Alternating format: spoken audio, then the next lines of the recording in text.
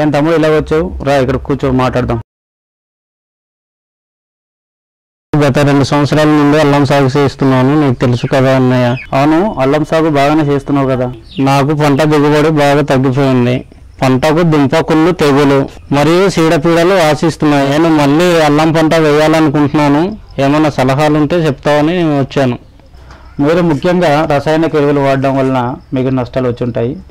తరచూ అదే పొలంలో అదే పంటను వేయడం వల్ల మీకు నష్టాలు వచ్చి ఉంటాయి. ప్రకృతి వ్యవసాయ పద్ధతిలో అల్లం సాగు చేయడం వలన తక్కువ పెట్టుబడితో ఎక్కువ లాభాలను పొందవచ్చు.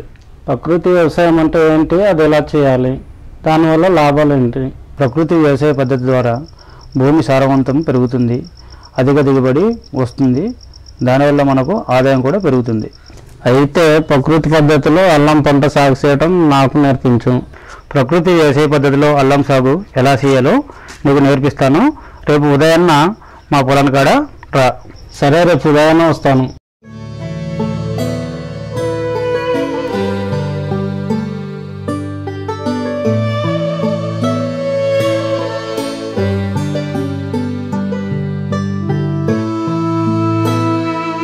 రా తమ్ముడు, వచ్చేసావా?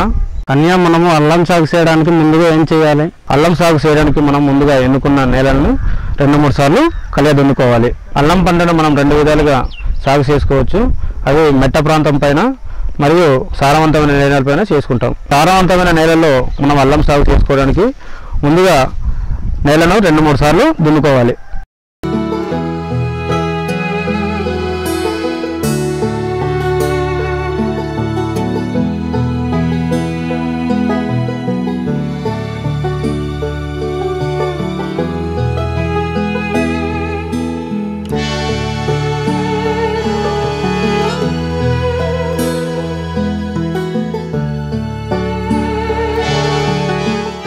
ఒక ఎకరాకు 250 కేజీలు ఘనజీవామృతాన్ని జల్లుకోవాలి. ఇలా 2 సార్లు దున్నుకున్న తర్వాత 3వ దుక్కులోని ఘనజీవామృతం 250 కేజీలు జల్లుకోవాలి.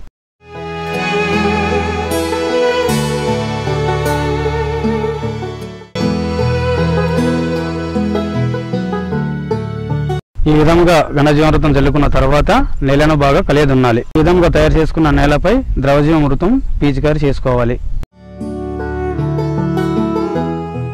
ఇలా ద్రవజీవామృతం పిచికారీ చేయడం వల్ల మొక్కలకు స్థూల మరియు సూక్ష్మ పోషకాలు అందిస్తాయి. మరియు విత్తనాలు ఎలా నాటుకోవాలని ముందుగా మనం ఎంచుకున్న అల్లం విత్తనాన్ని బీజామృతంతో విత్తన శుద్ధి చేసుకోవాలి. బీజామృతం అంటే ఏంటి, అది ఎలా తయారు చేసుకోవాలి? రేపటికి నువ్వు ఇంటికి రా, చేసి చూపిస్తాను. వచ్చేసావు తమ్ముడు, దానిలో వచ్చి కూర్చో.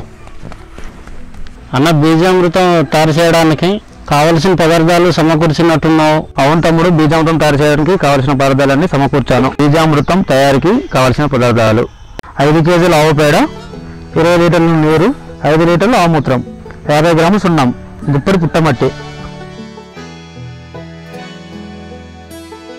ముందుగా 20 లీటర్ల నీటికి 5 లీటర్లు ఆవుమూత్రాన్ని కలుపుకోవాలి.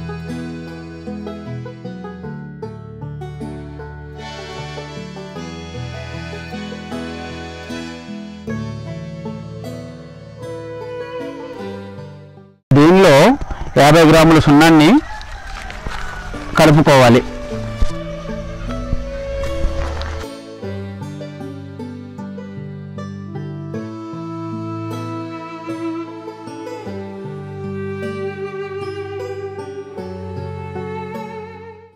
గ్రాముల సున్నం కలుపుకున్న తర్వాత గుప్పడి పుట్టమట్టిని తీసుకొని అందులో వేయాలి.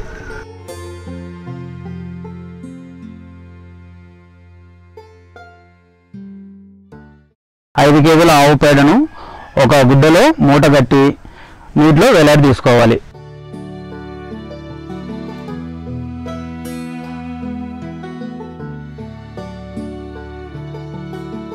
కర్రను ఇలా కట్టుకోవాలి, ఈ విధంగా కట్టుకోవాలి.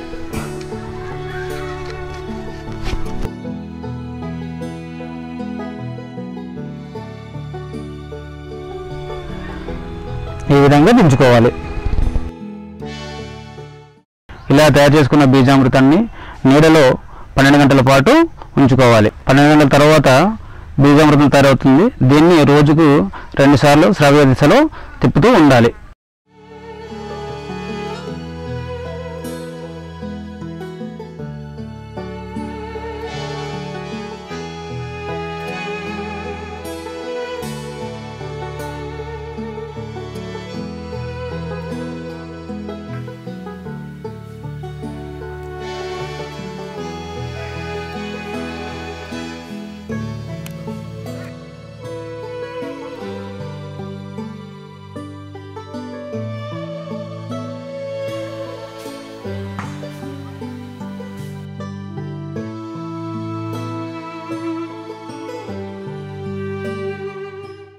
ఈ విధంగా తయారు చేసుకున్న బీజామృతంతో అల్లం విత్తన శుద్ధి చేసుకోవాలి.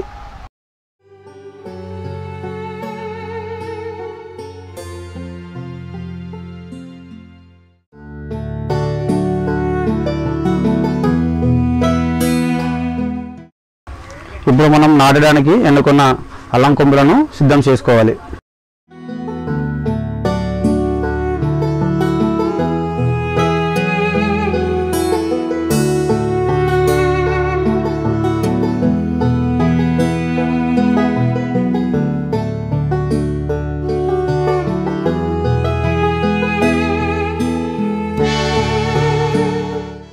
పేర్చుకున్న తర్వాత బీజామృతంతో విత్తన శుద్ధి చేసుకోవాలి.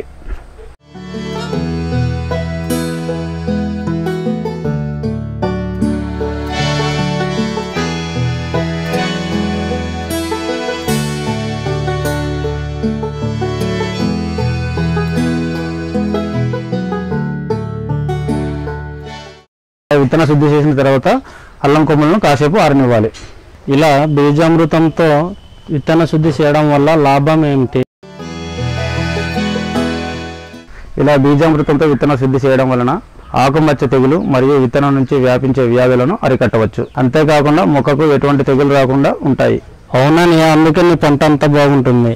ఇలా బీజామృతంతో విత్తన శుద్ధి చేసుకున్న తర్వాత విత్తనాన్ని కాసేపు నీడలో ఆరబెట్టుకోవాలి. ఇలా ఆరిన విత్తనాన్ని మనం ఎన్నుకున్న పొలంలో నాటుకోవాలి.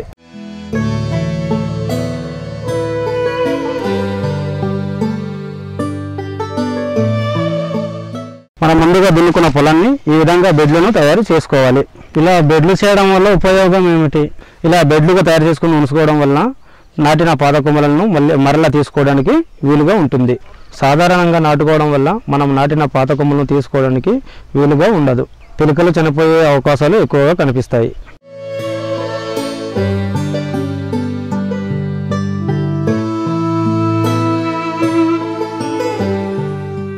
అల్లం విత్తనాన్ని అడుగు దూరంలో నాటుకుంటే చాలా మంచిది.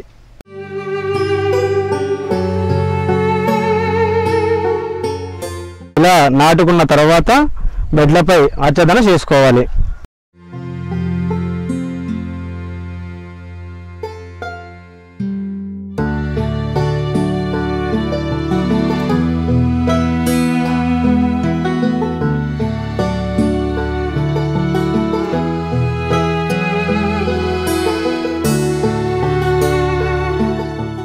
ఇలా ఆచ్ఛాదన చేసుకోవడం వలన కలుపు మొక్కలు నివారించుకోవచ్చు మరియు భూమిపై తేమ ఉండేటట్లు చేసుకోవచ్చు. నాటిన పాత కొమ్మలను 2-3 నెలల్లో తీసుకోవాలి. మనకు పంట దిగుబడి డిసెంబర్-నవంబర్ నెలల్లో సుమారుగా మనకు 2000 కేజీలు దిగుబడి వస్తుంది.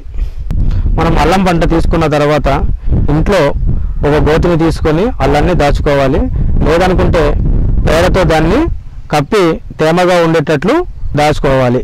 ఇన్ని విషయాలు తెలియజేసినందుకు ధన్యవాదాలు.